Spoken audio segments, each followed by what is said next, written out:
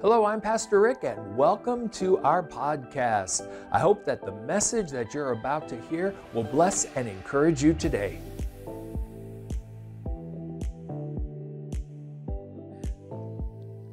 Good morning again, church. Good morning online. I'm Pastor Rick. If you didn't know who I was, most of you do, but there are sometimes people that tune in and say, who is that guy?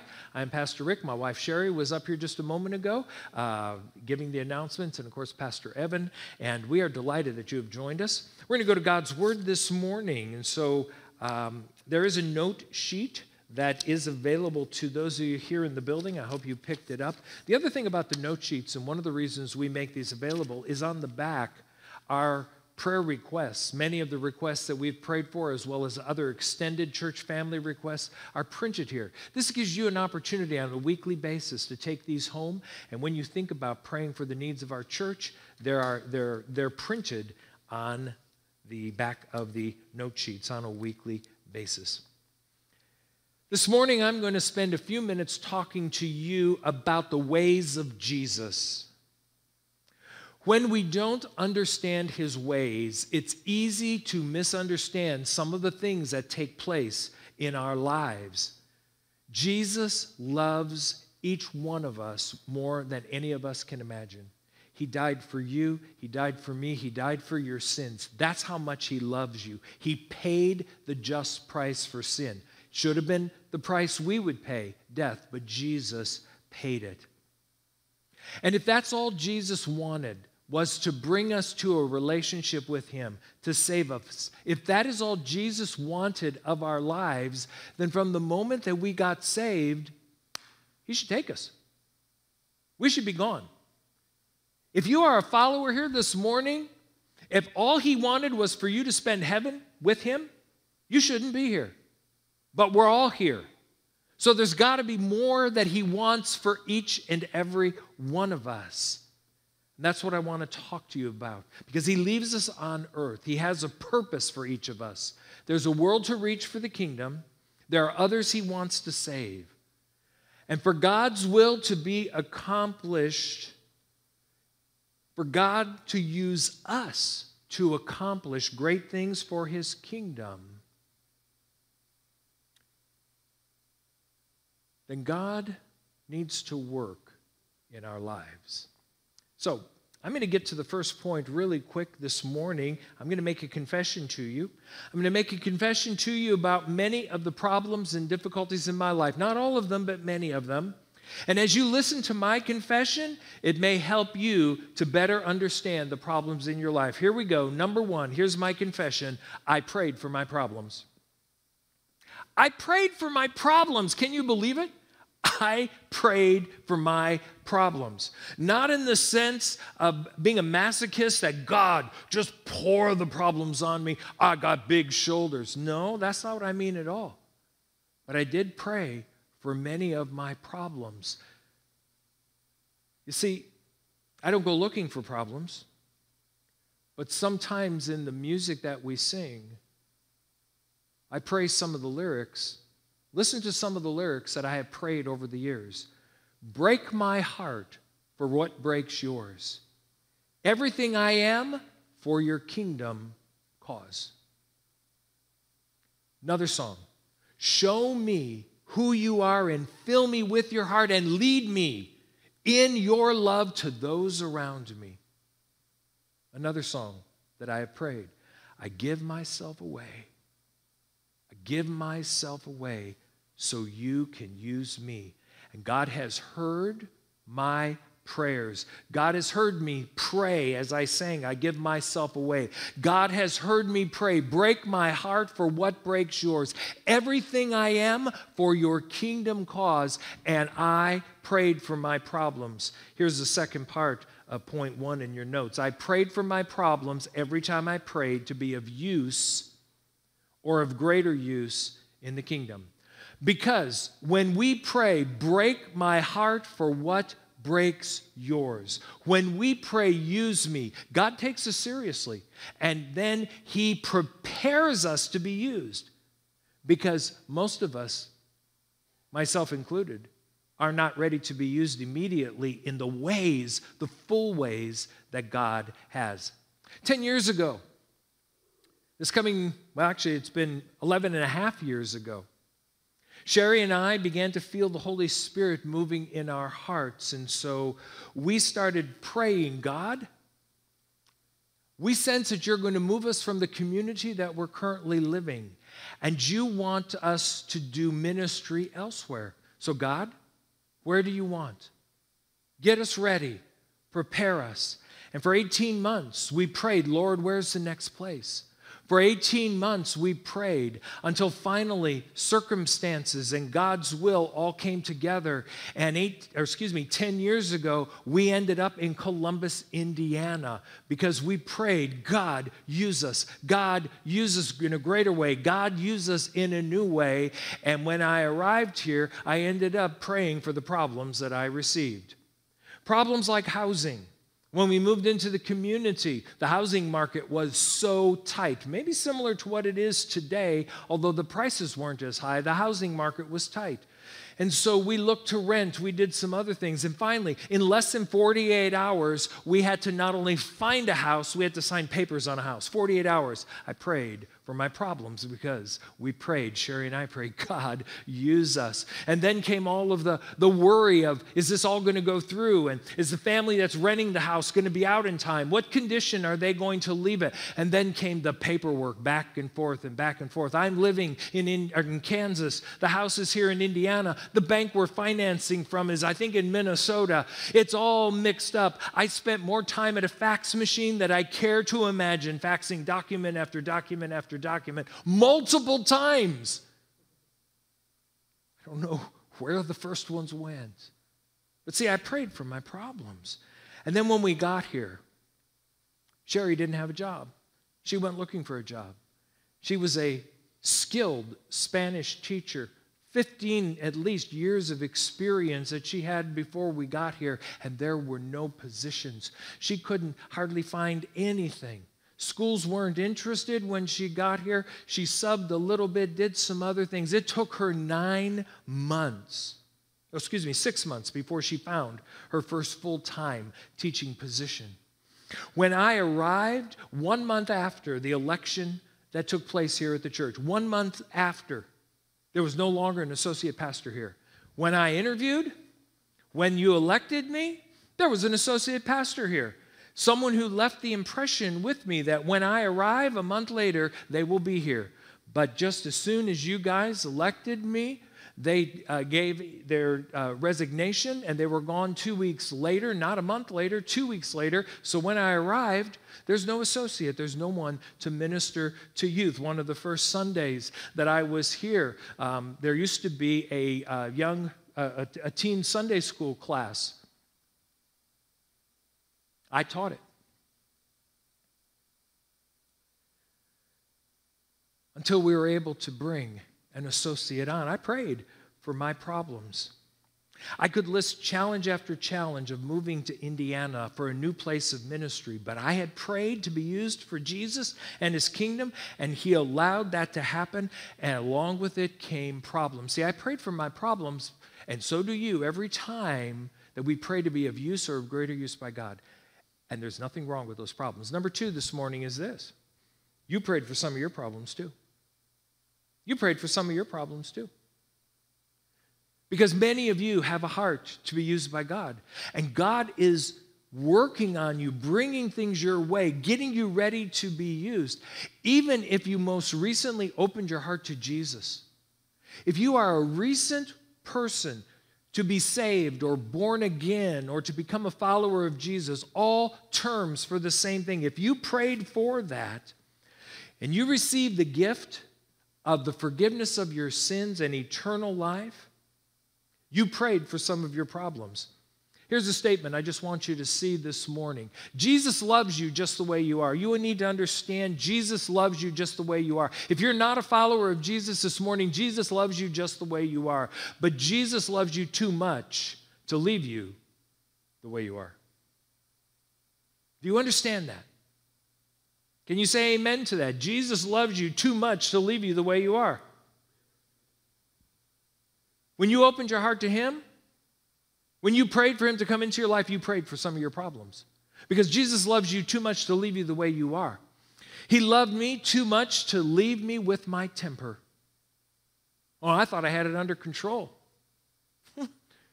2 years after following the Lord Jesus Christ, I thought I had my temper under control until I was meeting with a small group one day, and one of the members said, "Boy, Rick, you've got a temper." And I thought, a temper? A temper? You haven't seen my temper.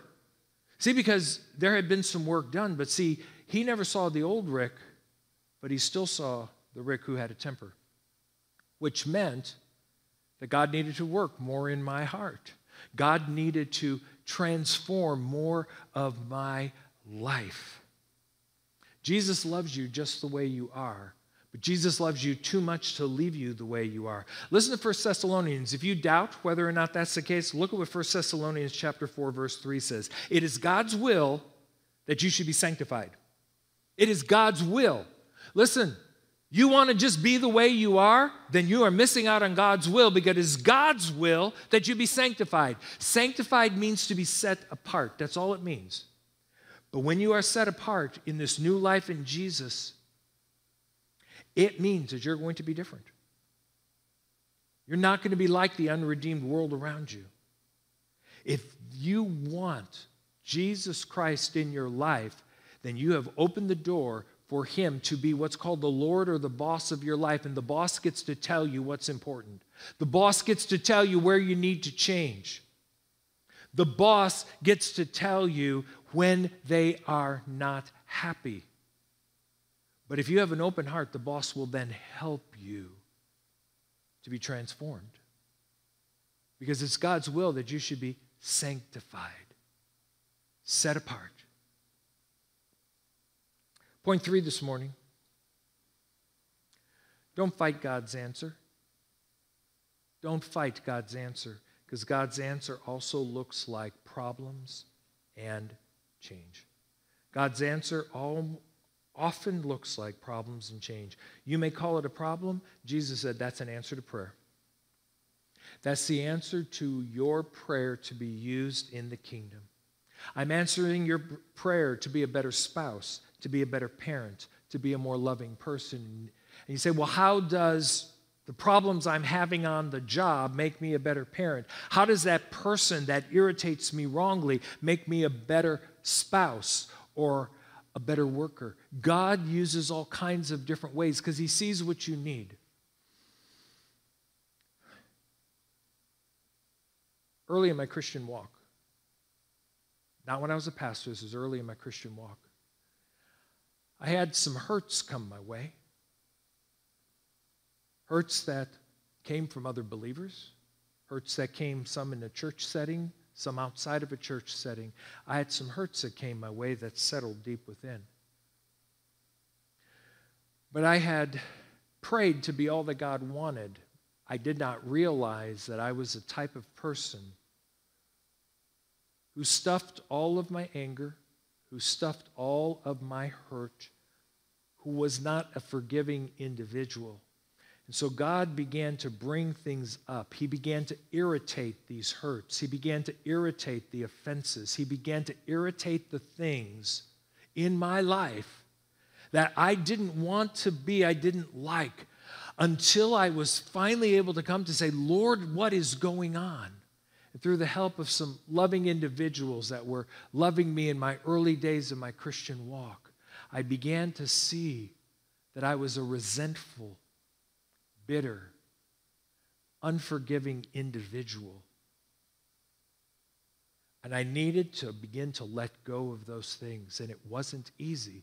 But you see, I wanted to be used by God.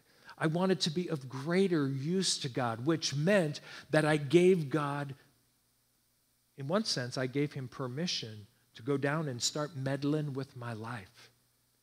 There's people say when I'm preaching, oh, you're just meddling, preacher. Well, in one sense I am, but I hope it's the Holy Spirit that's doing the meddling. Because who knows? What I am saying could be the answer to your prayer. It could be hitting you right between the eyes, and it could be the answer to your prayer. God, use me. Number 4 this morning is this.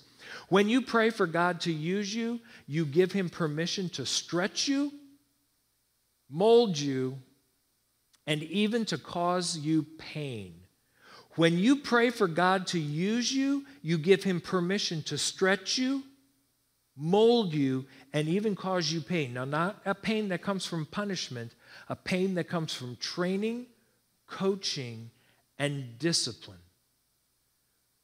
When you want to be used at the highest level in the kingdom, then you have given God permission to meddle with your life, to stretch you so that your capacity is greater, to mold you so that you can be used in very special ways, and at times to cause you pain. Many of you are probably aware of, if you played any kind of sports, that when you signed up for sports, you gave the coach permission to stretch you, mold you, and cause you pain. If you signed up to play sports and your coach didn't cause you discomfort or pain, he's probably not a very good coach, or you weren't a very good athlete. Because the best are stretched and molded, and God will take you at your prayer. And he will mold you, he will stretch you, and he will cause you pain. Not to hurt you. He's not trying to punish you. He's trying to root out those things that would keep you from being able to be used fully in the kingdom.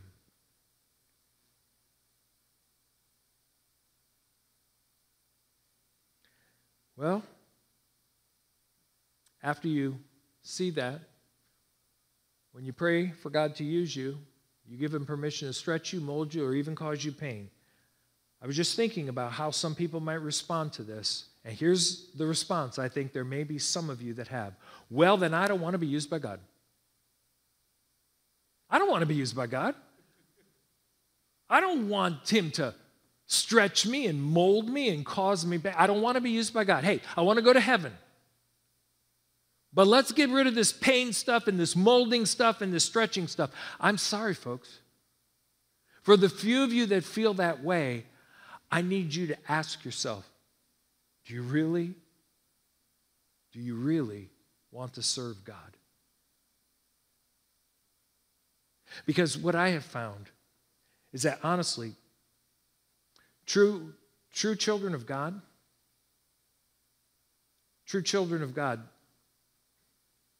want to be used by God. They don't want any unnecessary pain, but they want to make a difference. I believe that deep inside of every child of God is a desire to be used by God to make a difference in the world. They want to see lives touched. They want to see people ministered to through them. But that means that you have to give God permission to work in our lives so that we can be used. Here's two quotes. One that I had and one that Tony gave me this week. Most people want progress as long as they do not have to change very much to get it. Richard Kreinbaugh.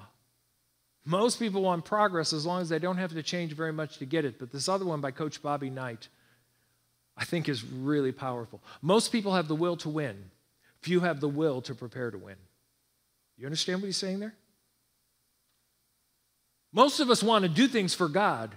How many of us have the will to prepare to be used by God?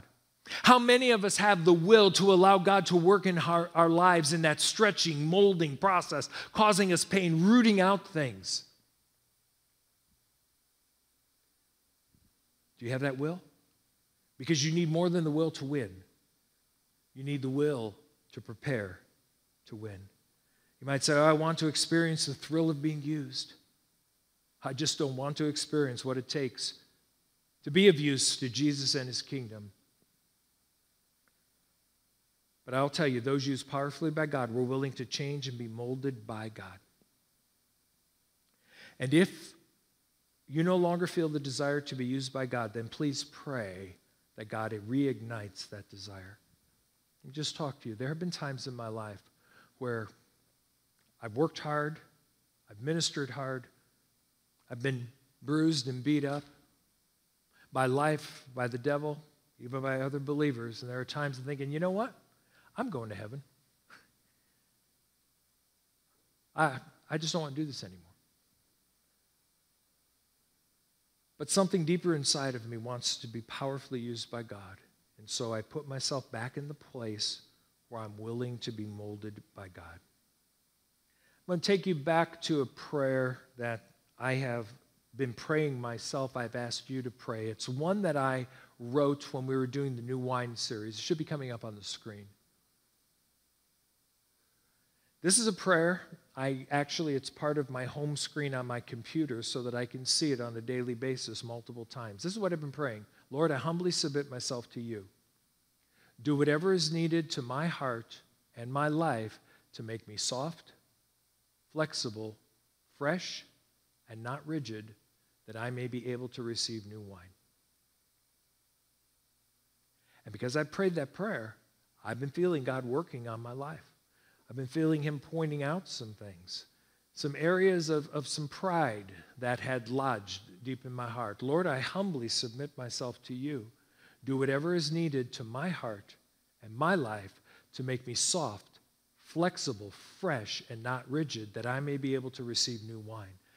I hope that you're praying this prayer because God wants to pour out new wine, but he needs to find vessels that he can work with, even cause some discomfort and pain. If you pray this prayer and you mean it, expect God to be working. When you pray a prayer like this, as I have, you begin to pray for your problems. But these are great problems. These are the problems that lead to greater use in the kingdom.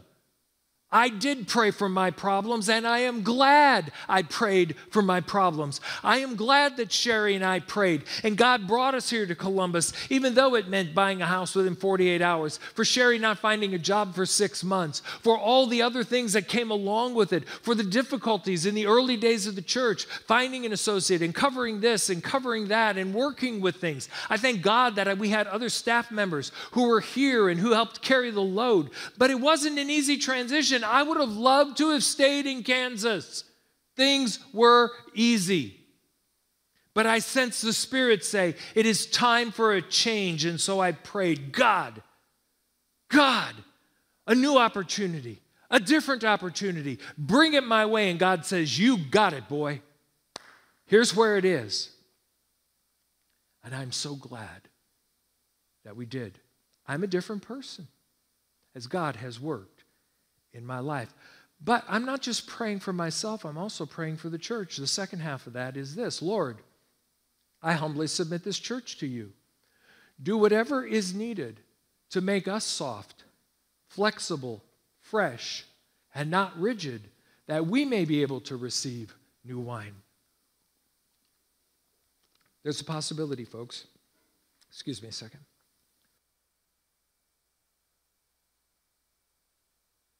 Look at me. I'm going to say it as nicely as I can.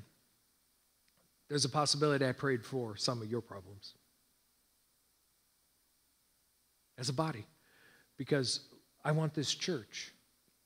I believe God wants this church. I know God wants this church to be able to receive new wine. So that means as a body, do whatever is needed to make us soft, flexible, fresh, and not rigid, that we may be able to receive new wine. I hope that this is your prayer also. Now you're thinking about this and you're going, oh, oh my goodness. Oh my goodness. I'm not sure I can handle this. I've got enough in my life right now. I've got enough stress in my life. I've got enough things going in my life. I can't be imagining God to be doing more in my life, to be doing greater. I want us to go to one passage of Scripture this morning, and I saved the verse until the last. This is Matthew chapter 11, verses 28 through 30. Preached on these verses a few weeks ago. They're on the screen. You don't have to look them up unless you would like to. Let me read this to you and then talk to you about those of you that are stressed to the max. I'm talking about greater things. I'm talking about greater use in the kingdom. I'm talking about being used by God in new ways, and you're going, I am stretched to the max. Look what Jesus says. Come to me, all of you who are weary and carry heavy burdens, and I will give you rest. Take my yoke upon you. Let me teach you, because I am humble and gentle at heart, and you will find rest for your souls. Now listen to what he says. For my yoke is easy to bear, and the burden I give you is light. Jesus said that when we are right where we need to be, and that includes allowing him to use us, to mold us, to stretch us, even to cause us pain, if we are right there, his yoke is easy, and the burden he gives is light because he's helping us carry it. Many of us are in a place, okay? I will talk more about this in coming weeks as to how we can figure out how to get out of this place. But many of us are in a place where we are doing far more than God wants us to do. We are doing much of it in our own strength, and that's why we're weary. Jesus said, come to me in your weariness. Come to me in doing too much. Come to me in the problems that you have. Come to me in your bad job situation. Come to me in your relationship upheaval. Come to me in your financial situations that are not going the way that you are, that are causing you stress. Come to me with everything that is causing you to be weary. All those burdens that you are carrying, come to me and he will give you rest. You're to take his yoke, and you need to learn from him. He says, take my yoke upon you. Let me teach you. God wants to teach you. Jesus wants to teach you. He says, I'm humble and gentle at heart. You're going to find rest for your souls. If you have not yet found rest for your souls, if your soul is not at rest, if your soul is tearing apart, if your soul is full of stress and burden, then you need to come back to Jesus and you need to let him teach you what's going on. For his yoke is easy to bear and the burden he gives is light. The greater that God has for us. We haven't even really talked much about the greater. We've just talked about our current set of problems that came about because we have prayed. We're going to talk about the greater in the upcoming weeks. As the team makes their way back to the platform, I want you to do this. Embrace God's loving work in your life. Embrace it. Embrace his loving work in your life. That's what I have done. I prayed for my problems. Therefore, I embrace the discipline, the pain, and the discomfort that the molding of my life requires. And I will continue to pray this way even if it brings me more problems, because I want to grow to be everything God wants me to be. I hope that is your desire also. For God to move in revival in an area, God needs people who are willing to make him first. For God to move in revival in an area, God is looking for people who are willing to allow him to work in our lives. Jesus said, seek first the kingdom and his righteousness, and everything we need will be added. Burdened and weary people this morning, come to him. Come to him, and then come to him tomorrow, and come to him on Tuesday, and come to him on Wednesday, because what's going to happen as we learn from him as he teaches us, it's going to require us to alter some of our lives. It's going to require us to lay some things down and pick some things up. It's going to require of us that we allow him to work. You prayed for your problems. The moment that you prayed, God used me. And they're good problems. They really are. There are other problems that you have that didn't come from him. They came from the way you led your life or are living your life. I've had enough of those. And as Jesus tries to work on my life, and that becomes the time that I have to lay some things down. Entitled this message, Stretched, Getting Ready for the Greater Things. God desires to do greater things. I haven't even talked about the greater things yet. I just felt this morning when I was praying that I needed to end things here. I have about 4 or 5 more points to this message, some of which are already in your notes. Some were for the second part that you don't have yet, but it's okay. This is as far as we need to go. Recognizing God is using you and God desires to use you more. Therefore, embrace the work He's doing in your life. Humble yourself before Him. Allow Him to speak to you. And then come to you with your weariness and your burdens.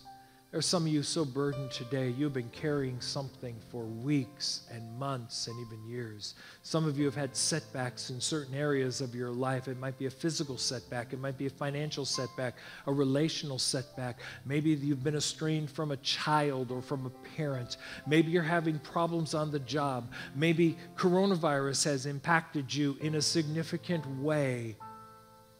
Come to Jesus, all who are weary and heavy burdened. He's going to give you rest. But that means you're going to take His yoke upon you. You're going to let Him teach you. He's humble. He's gentle of heart. He's not going to break you. And you will find rest for your souls. For His yoke is easy, and the burden He gives is able to be carried. It's light. Jesus never gives a burden that overwhelms you. In the growing process, it may feel overwhelming, but He's there. He's going to walk with you through it. So as the Holy Spirit is moving in these moments right now, the team is going to sing. I'm going to pray over you, and I want you, when you stand, if you don't want to sing, don't sing. I just want you to listen to what the Holy Spirit is saying to you today. He may speak to you through the words of the song. He may speak to you in another way. But come to Him, all you who are weary and heavy laden. Let Him give you rest. If you want to come to the altars to pray, do so. You want to stay at your seat and pray, do so. Would you stand as the team leads us? After I pray, they're going to sing, and then I will come back to close the service. Lord, Holy Spirit, speak to us, use us, minister to us. Lord Jesus, here we are. We want to be vessels that you can use. Lord, we want to be people who honestly have sung and pray, I give myself away that you can use me.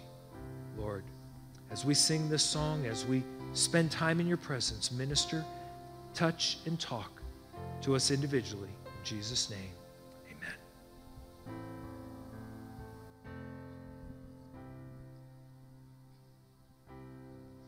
In the crushing, in the pressing, you are making new wine.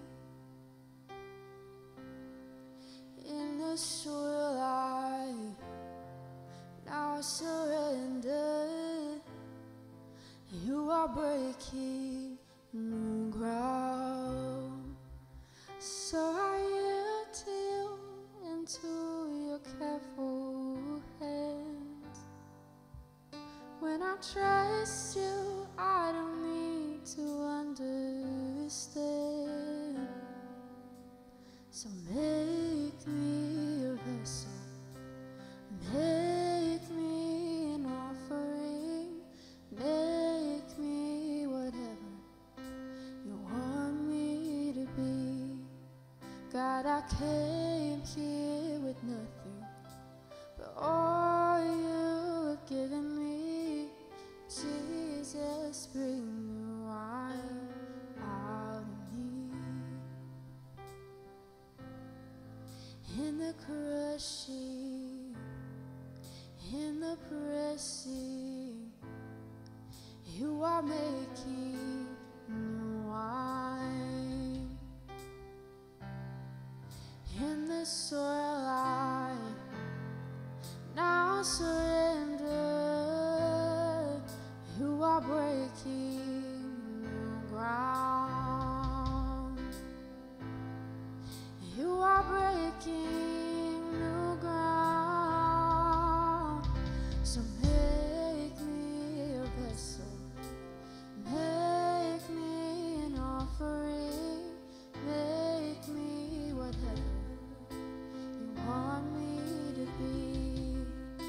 God, I came here with nothing, but all you have given me. Jesus, bring the wine out of me. Jesus, bring the wine out of me. 'Cause where there is new wine, there is new power, there is new freedom, and the kingdom is here. I lay down my old flames to carry your new fire today.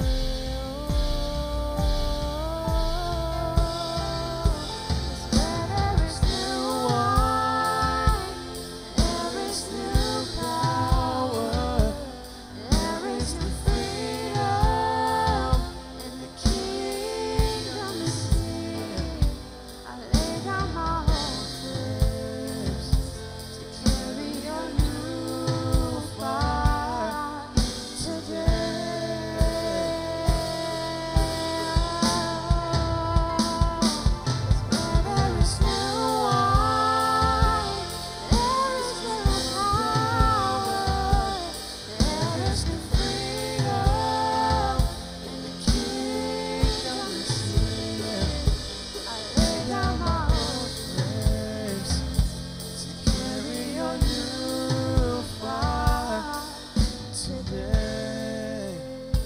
Would you go back to the early part of that song, Mallory? I think it's a little bridge portion there. It says that we trust him.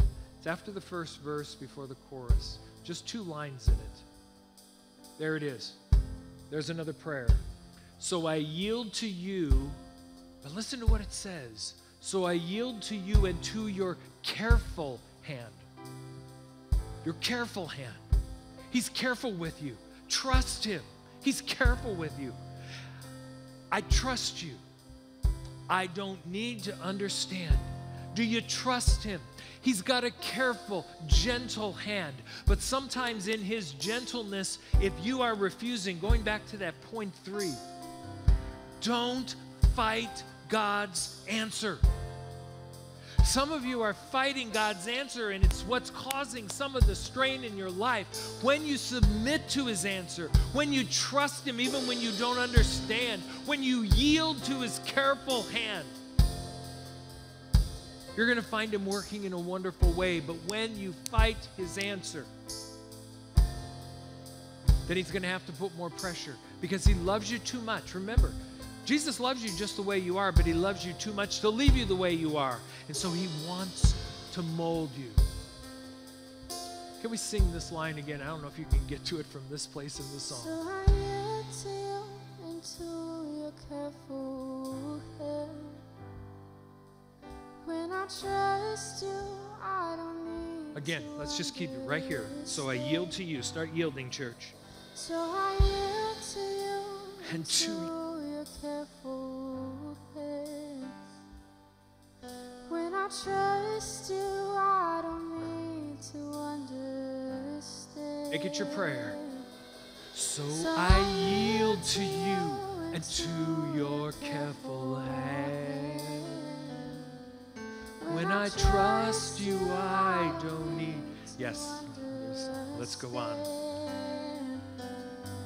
So I yield to you and to your careful hand.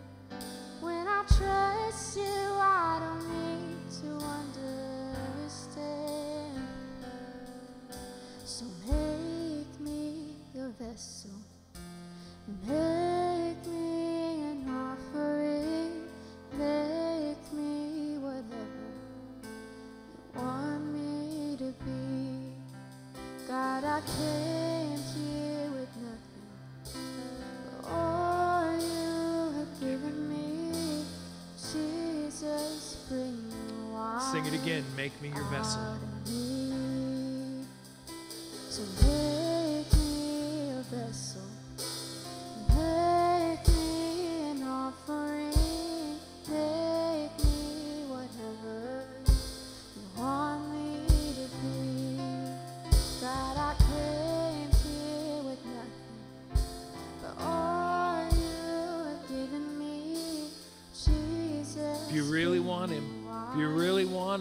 to make you his vessel, to make you an offering, to make you whatever he wants you to be, then you're going to pray for your problems. Therefore, as I have, embraced the discipline, embrace the pain, embrace the discomfort that the molding of your life will require. And continue to pray this, even if it brings more problems, because all of us want to be everything God wants us to be. Let's sing that again as a prayer. So make me a vessel. So make me your vessel. Make me an offering. Make me whatever you want me to be. God, I came here with nothing, but all you have given me. Jesus, bring new wine. For where there's new wine, for where there is new wine, there is new power. There is no freedom, and the kingdom is here. I lay down my old place to carry your new fire today.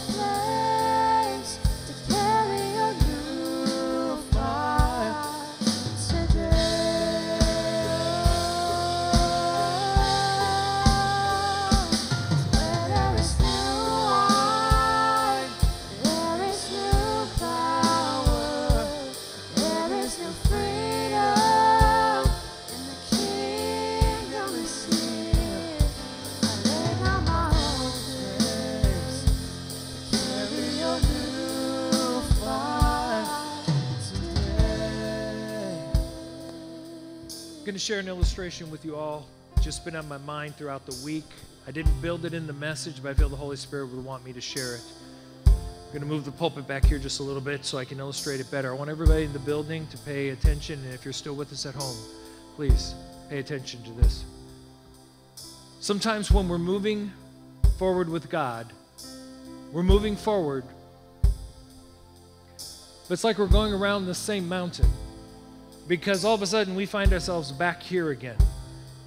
We're moving forward, and it sounds like we're moving forward and we're making progress, but then it's like we're back in the same place we were before. We're back in the same thing. We're mad at, they're different people, but it's being mad at the same thing. We're not moving forward in a relationship. We've been in relationship after relationship. We get into a relationship and we think we're starting to move forward. Then the relationship seems to turn sour and we come back around the mountain. Let me tell you something. If you're coming back to this place, God has been talking to you about this place possibly for years or decades, and you can't get any farther until you break through here. And I don't know what that looks like for a lot of you. Remember I told you about the bitterness, the resentment, the anger, the unforgiveness in my own heart. Before I found Christ, I kept getting hurt and I kept stuffing it and I kept losing relationships and friendships, and it impacted my job and it impacted my family. So before I was married, probably has impacted it afterwards. And I thought I got it together, and then I got saved. And all right, I'm moving forward with Jesus. And I'm moving forward with Jesus. And I found myself back to the place where my heart was filled with still bitterness and unforgiveness. And I just thought, well, God forgive me for that and some other things. And I had some people pray for me. And I thought we had freedom. But I went around the mountain and somebody else hurt me. Somebody else caused me pain. Somebody else said something and I stuffed it and I got angry and I didn't fully release it and deal with it, and I was right back here, around and around and around the mountain. If you have been going around the mountain, and most of the time it takes years. See, this is what happens to most of us. We think we're moving fine, but 3 years later, it's like we're back where we were.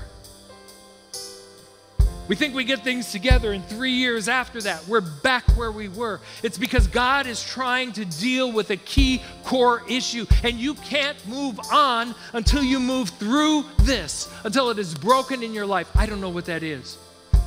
I'm asking the Holy Spirit, if there's anybody here or anybody at home, that this is where your life has been. It's the reason that you are still in the same place spiritually. You are still in the same place relationally. You are still in the same place occupationally, because you keep getting stuck here, and God's been talking to you about that. Today, I'd like to pray that this will be the day of your victory. Jesus, I've had this illustration on my heart. I don't know who it's speaking to, who's watching right now. Through a lens of a camera and through the wonder of electronics, that they're hearing and they see that their life has been stuck for years upon years upon years. They keep going around the same mountain. Lord, now I pray that as they have seen this, that you show them what is necessary for it to finally be broken, that they can have freedom. That they can have freedom, that their life can move forward and they can be used in greater ways. Oh Lord, may this be a day of deliverance for someone, either at home or right here in the building, because this is the day where they choose to say, no more. I am not going around that mountain again. No matter what it costs me, no matter what it takes, I'm not going around that mountain again. If that's you this morning, I don't know who I'm speaking to. I'm not going to have you come to the altars or pray it out loud, but I want you to pray it in your mind and in your heart. I'm not going around that mountain again. Lord, help me. I'm not going around that mountain again. I declare today is my day of deliverance and freedom. No more am I going around that mountain again. I'm moving to the new. I'm moving to the new. I'm moving to the new. In Jesus' name. Thanks for joining us for this message from Columbus First Assembly. If this message has blessed you in any way, would you share it on your social media feeds so that others can be blessed also? If you would like to join us for an in-person service and you're close to us, we are in Columbus, Indiana, then our services start at 10 o'clock on Sunday mornings, and our church is located on the corner of 10th and Iowa. Once again, thanks for joining us. Look forward to having you join us again soon.